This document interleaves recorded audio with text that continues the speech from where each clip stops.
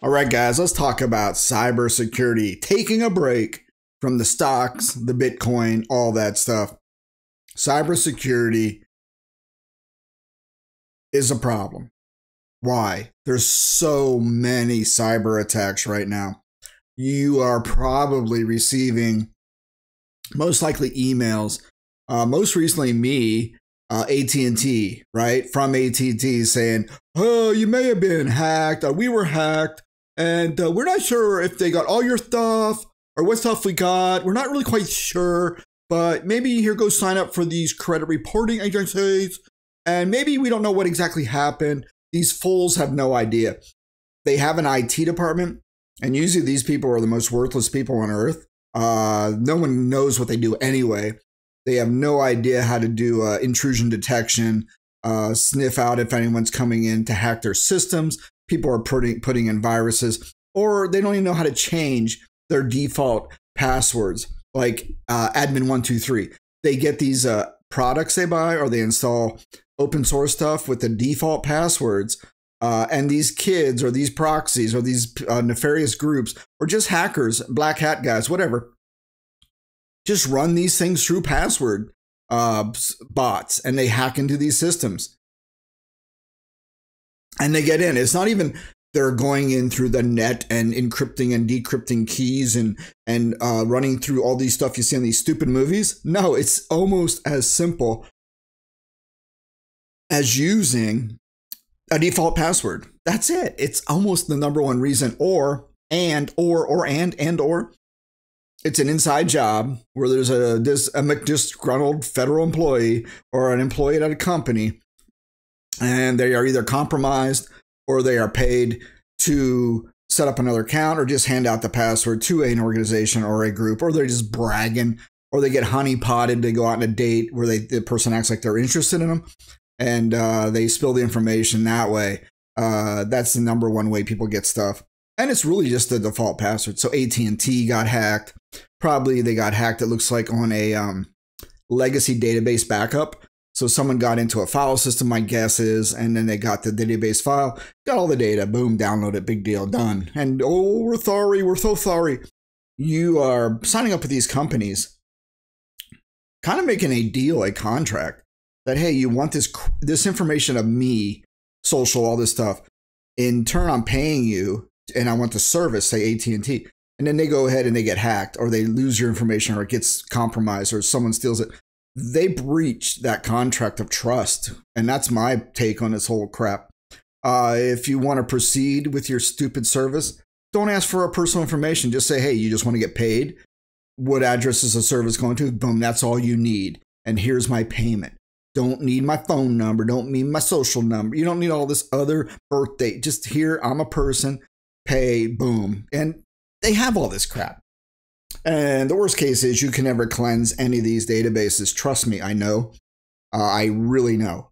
If you call and ask, there's two levels. You can unsubscribe from emails. There's that level of bull crap. All that does is in the database row, it just sets a field to subscribe, public or not public, to know. That information on you is still in there. The email is still in there. It's just marked, is this person unsubscribed? There's now a flag, Y or T for true or false. It's a Boolean or it's probably a Boolean, true or false, in a SQL database or something, Oracle, some other crappy database. That's all it is. They don't actually remove or delete the record because there's too many entity relationships created in the database. They'd have to delete all those records and tables. And it's not that easy. It would cause probably more breakage than they're willing to take on. So they just put a flag in the record. Same with your account information. If you leave AT&T, for example, you delete your account, they still have it. It's just giving another field, another flag that says the account is now inactive. All your information is still in the database. It still has your social security number. It has your phone number, your address, and probably your credit card payment information as well. It never, ever, ever gets deleted from the database. So anyway, let's go over to this one we just got. We have May 20th, just came out. The EPA outlines enforcement measures to help prevent cybersecurity attacks and protect the nation's drinking water. So let that sink in. Let that one sink in. Why are they coming out with this now? Either the feds are up to doing another false flag event with the water supply and blame it on some group like they always do, or there's some kind of real threat out there. So let's just paraphrase. We'll go through this real quick. This was on May 20th, so yesterday. The EPA, another 3-letter agency, folks. Take that for what it's worth. Again, having dealt with some of these government folks on different levels, they're not the best and brightest. They're in it from cradle to grave. They don't have to work on merit. They'll never get fired. They have almost bad hygiene. Most of the federal government people I know, very poor bad hygiene, very curmudgeonly, very angry, and almost evil-spirited people. They lost their souls working for the federal government. So they're minions. They're perfect minions, and they are not the best and brightest. The best and brightest do not go into the federal government. Trust me. It is not the place to be. If you're bright, you're quickly going to last maybe, I don't know, probably a year and go, what am I doing here? Get away from these people. They are bad. That's why things are the way they are right now. You got this kind of tier of people that can't be fired running the government that were only supposed to be there for a few years, but they're lifers. And it's bad. So now you got the EPA pushing this out, which is surprising, which makes you very suspicious that they would put out something timely on this level.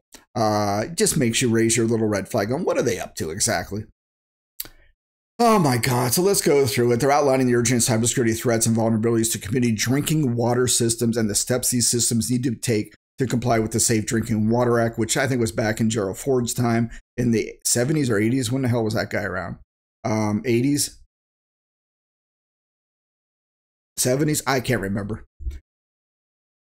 They're trying to address they're trying to reduce the nation's infrastructure and cybersecurity vulnerabilities.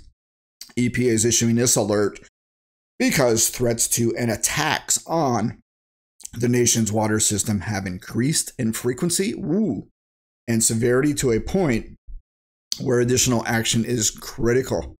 So there have been events out there. I don't remember some of the details, but some are where they actually get in using the default passwords. Again, they're not going in and putting these super James Bondy devices out there. No, they're just logging in to through their website or just some port or IP address, and they're getting in and they get access to the control panel.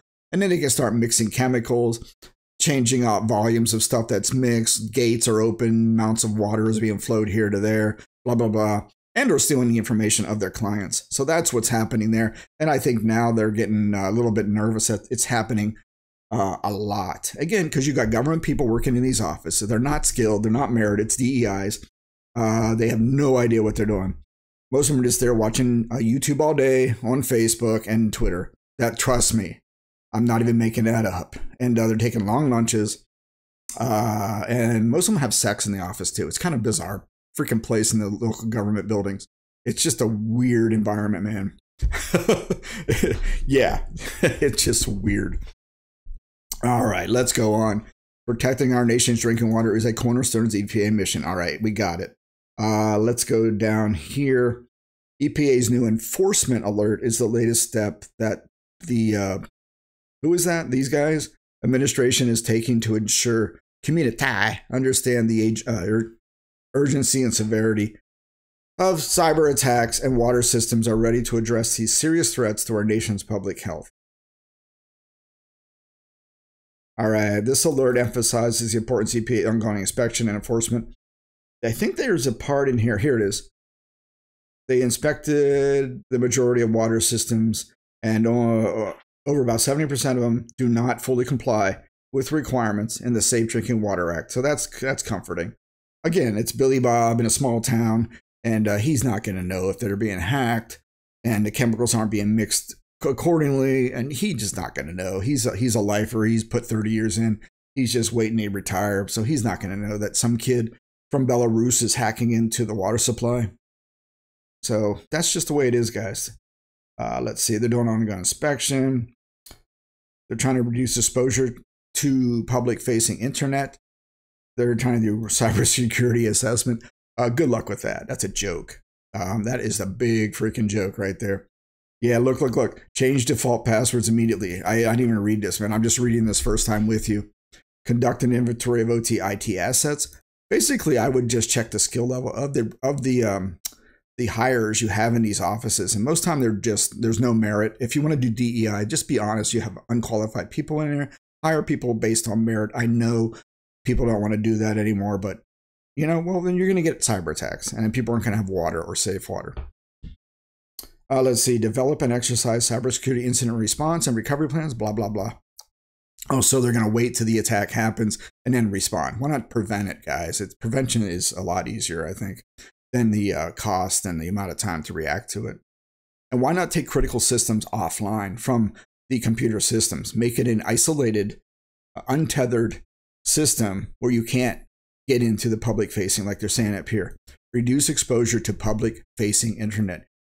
Oh my God, I bet all these have default passwords. You get into the dashboard, the operations center, and you get, oh boy, then you get the whole thing right in front of you.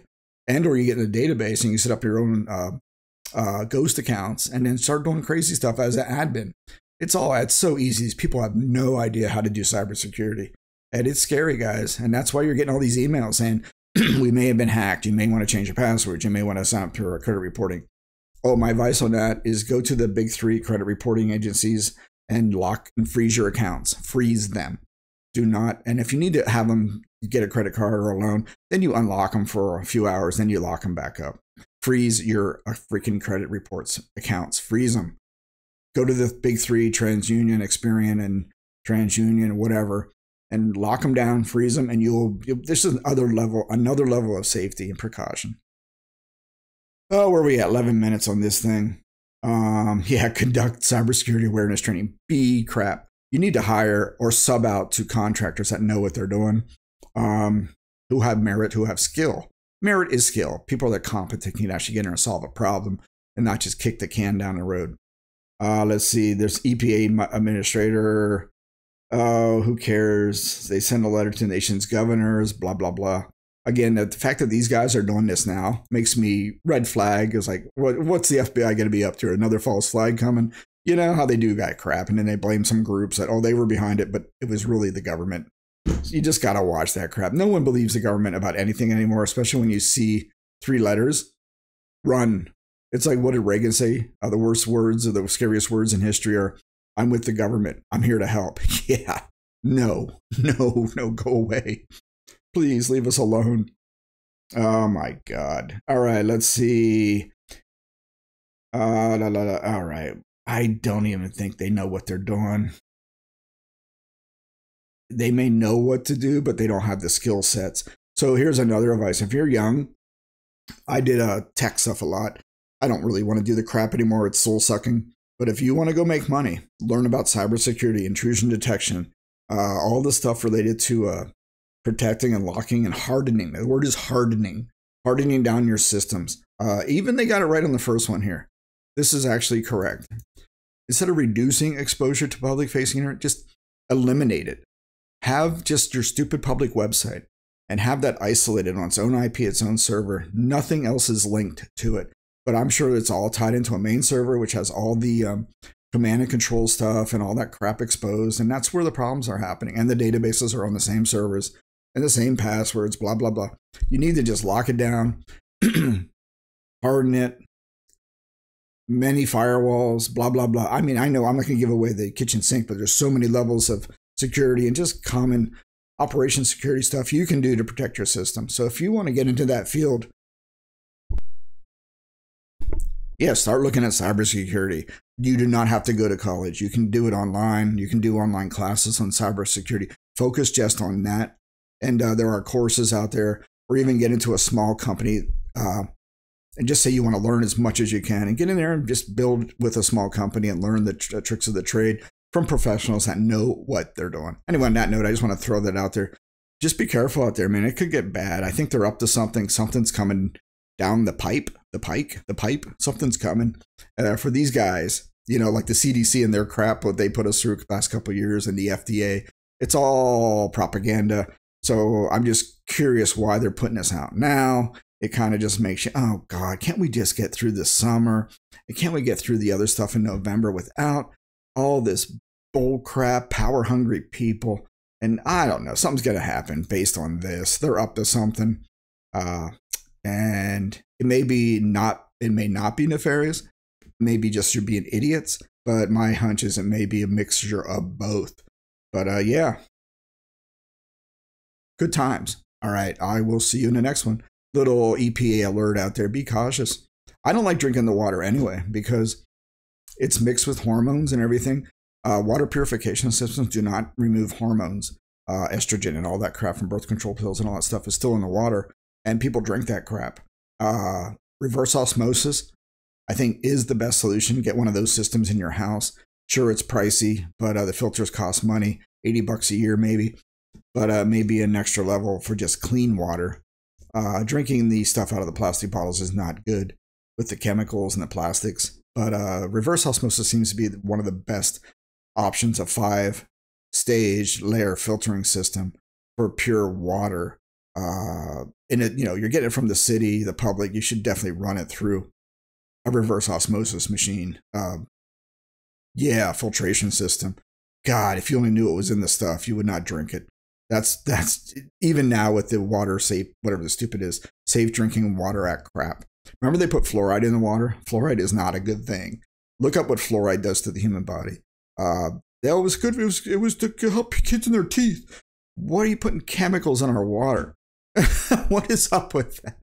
All right. On that note, guys, yeah, be prepared. All right. I'm out.